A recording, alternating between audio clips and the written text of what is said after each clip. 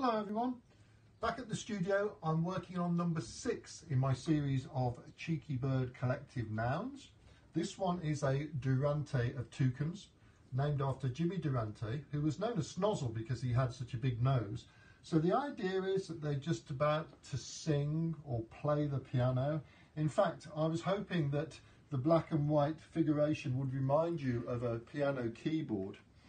This sweep is really important, so I've made a bigger tail for the nearest two, because I think that's giving a better line.